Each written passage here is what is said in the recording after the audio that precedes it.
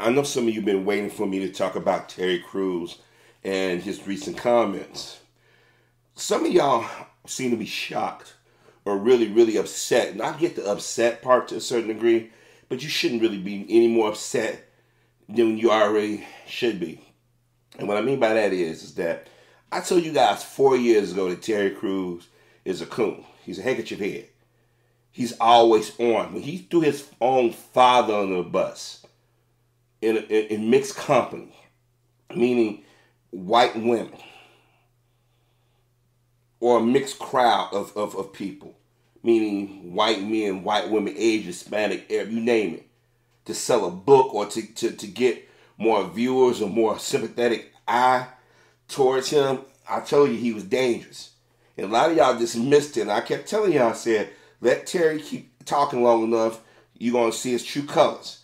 Then the Me Too movement started up, and he thought that, well, let me go and get up in here and see if they let a man up in here. But let a black man in here who's muscular and dark-skinned, see if that worked. And that didn't really work. They used him for all about 5 seconds. But every time he says something, it's usually a slight or dig back at the black community. When he says something about black supremacy, there's no such thing. And Terry, being a black man, knows that.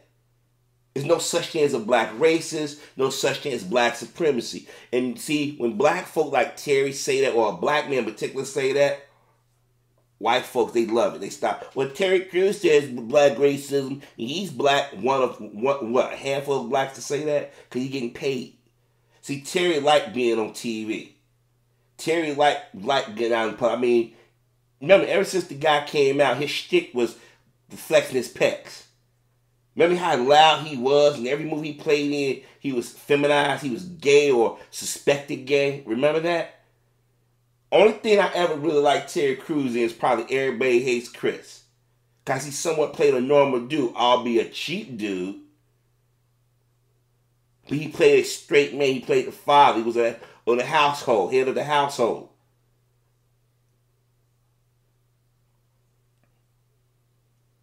Terry sat there and he wanted to go after black folk because he didn't want. And I keep saying, when you got black folks to say stuff like that, they say it to keep people at work or people around from asking you that question. Terry, what do you feel about Black Lives Matter? What do you think about the protests? What do you think about George Floyd or whomever? And he don't want to ask that, so he flips it. So he goes on social media and he said, hey, we got to talk about it all. We just can't talk about this. We got to talk about black supremacy. Don't let white supremacy turn you into a black supremacist. What?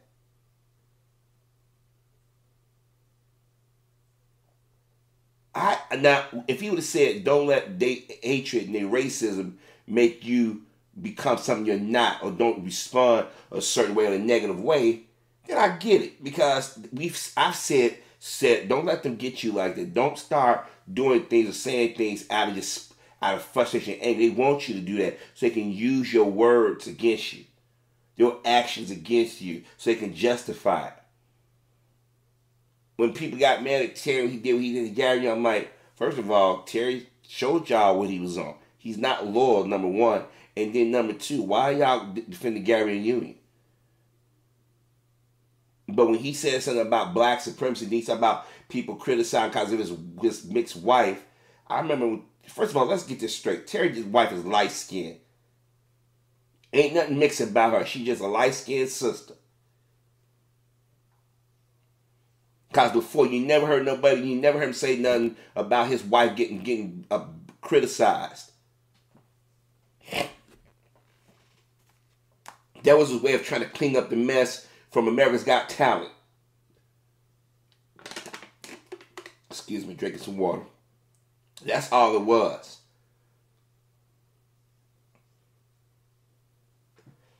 He gets in certain places. He gets an interview and he realized he said too much. He got to backtrack. Terry's not stupid. At least in that sense, he's not stupid. He figured if I gotta stay in the white orbit, I get more from them if I do this. And unfortunately, he's been doing this for a minute, throwing his community under the bus. And I tell y'all, it goes back to when he started throwing his dad under the bus. If you guys remember, I did that. I said, "Yo, Terry is throwing his father under the bus to get points.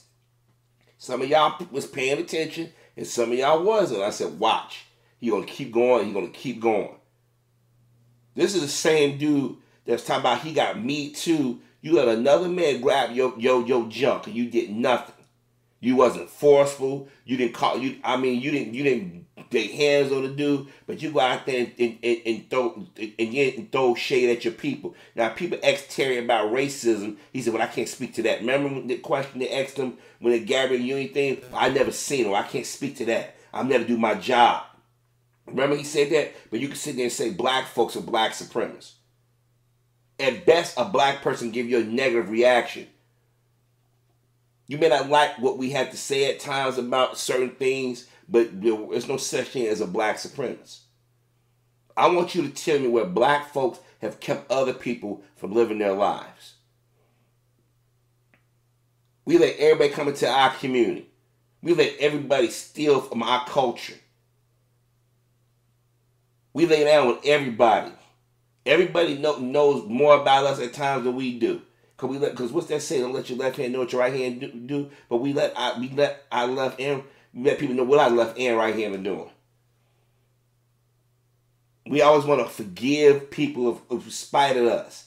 I never forget when John McCain was running back in 2008 against Obama, and he went to celebrate the 40th anniversary of King's assassination. And I remember seeing black women who were well let me do this again, who was well versed or was alive when King was assassinated. We forgive you. We forgive you. Terry Crews is one of those Negroes. No matter how many times they've done things to you, you'll forgive them. You'll make excuse for them. But if your brother and sister don't agree with you or call you out, you quick to throw them all into the same category. Look, let me tell you something. I don't expect all of us to see the world the same way. I don't expect all of us to respond the same way. But I would never get in front of a mixed group of people and say black supremacy. Then I would never double down on that because you know it ain't true. I or my parents or my siblings or their siblings or their parents or their siblings or their parents, their siblings for them, tell me where black folk have kept people from going into another community. Tell us where we kept them from going to a school or voting or having a business or even just supporting their family or having just a job or a basic education. If you could tell me where we did all those things, then I'd say you got black supremacists.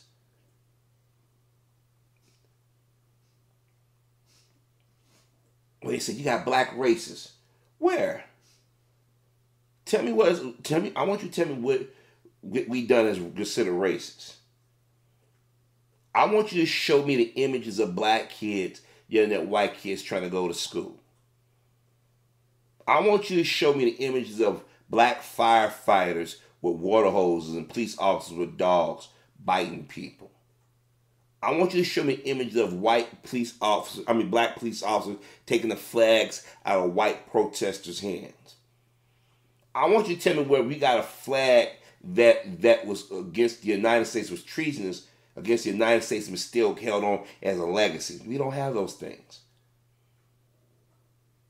We've been the most forgiving people on the planet. We've been the most open people on the planet to our detriment. And Terry wanted to decide you want to throw black folks under the bus, but it was the black community that made you who you are. It was us that would support you in those films and stuff. Then after a while, when white folks discover you, you done went full coon. And he ain't the only black person that's done this. But I told y'all, every time Terry Crews come out, I said it. The moment his father came out, I said, if he come out throwing his father, he got a game plan. And you notice this is why Terry Crews has been everywhere just about the last 4 or 5 years. Because he's been willing to go out here and say things that he know are not true. If you got daddy issues, go get counseling. Look, my mother wasn't perfect. My father is not perfect. But I would never go out in public and say my parents did this or said that. If anything, those things would be personal. Those things would be kept between myself and my psychiatrist. And sometimes you just gotta move on. He pulling do that same trick that so many well-known blacks do. They get rich. My daddy did this, my mama, but you always got to throw your daddy under the bus. He giving interviews, doubling down and saying, "Yeah, I'm in it. I'm not biting." Yo, remember, this is a muscle-bound black guy that like wearing women's clothes. We just sat back for years and let people like Terry and them get in front of the camera, get in front of the mic, and they speak, and we never call it out. While we doing protests about structural racism, this is all part of structural racism. Y'all don't believe it or not. Black folks get in front of the cameras and and you letting celebrities, actors and actresses, singers and dancers speak for our community. They don't get to speak for us. They speak for themselves. Now people will say, what's the difference in you and Terry? I'm not going to sit there and speak in absolutes, number one. Number two, I'm not stupid enough to say something that black supremacy exists when it doesn't. Because if it did, our communities wouldn't look the way they look, or our people wouldn't be fighting multiple battles the way we are. I warned y'all 4 years ago. I said Terry Crews is dangerous. I said he's handkerchief head. He's a coon. Harvey, you just criticize him. His father could have done it. I said, yeah, very well could. I never dismissed that. Why don't you go in the View and talking bad mouth your dad? You're a grown ass man. I've never seen a group of men so punkish in my life. My dad didn't hug me enough. He didn't play catch me enough. Get over it. You in your 40s still yelling about that, man? Something wrong with you. There's no such thing as a perfect childhood. You said, and like now, the whole Gary Union thing, I'm kind of glad that he didn't defend her because she didn't deserve to be defended, in my personal opinion, because of her backstabby ways. But I've been on point about these people. I'm telling y'all, sit back or step back and watch them. They're gonna put their foot in their mouth at some point. They're gonna show their true personality at some point. See, the problem with us, we want to save everybody that look like us, but you gotta understand, everybody that look like us ain't down with us. To sit there and say that black folks practice black supremacy, you just gave white folk, especially those over at Fox and them, an early Christmas gift. Well, after Terry Crews saying the black community is black supremacy, it's black racism. They've criticized his half black wife. What, she don't say nothing. So who criticized? I don't remember ever criticized his wife. In fact, a lot of us said we would never let nobody do what that guy did in front of his wife. If anything, we would defend his wife. I mean, I want you to think about that for a second. Tell me what now, maybe somebody personal, maybe she said something, or maybe she did something, he holding a grudge and he not want to call that person out, just say, let me just say black folks in general. What he, Dr. Ben Carson, and a lot of these other Negroes do is dangerous, because you give it cover to white supremacy. Or you give it cover to those who are brown-skinned people like ourselves. And when I say brown skin, I mean those so-called minorities. Yeah, I know we identify, say black, but we have brown skin, tan skin, however you want to look at it. We give them cover as well to be racist and sneaky towards us, because first thing they say, the black people think they better. They don't want to help us. They racist too. I hear it all the time from people. I'm like, tell me why we racist. When everybody's come over and got fed off us. See, Terry wants to stay on that NBC show. Not just the Brooklyn show, that America's Got Talent. Terry want to be able to go transition to movies every now and then. This is the same Terry Crews that got down there with Sylvester Stallone and Arnold Schwarzenegger and Dolph Lundgren and them on Wall Street and took off his damn shirt like a damn fool in front of all them white folk. And I never forget that. I said, you gotta be kidding me. But see, he always been a coon.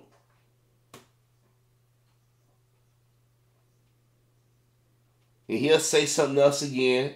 He'll do something else again that's going to be offensive to our community. But I'm telling you right now, folks, and I've been saying this for a minute. Every time you come across a Negro like this, we got to ostracize them. They don't get to come back and make money or come back to the community with, I'm sorry. Why you see Gail and Oprah and them been doing their damnedest the last 2-3 months to try to get back in the good graces of the community? And some of you idiots are following for, well, Oprah talking about it. Okay. Y'all forget what happened at the beginning of this year. Y'all forget what happened at the beginning of last year. I don't like opportunists. I don't like hypocrites. But Ted Cruz is an opportunist in the worst way. He's a hypocrite. He has major self-hate issues. He got daddy issues. Men can be sexist too. Black men can do this in the community. Wait a minute. Talk for yourself. You don't know me.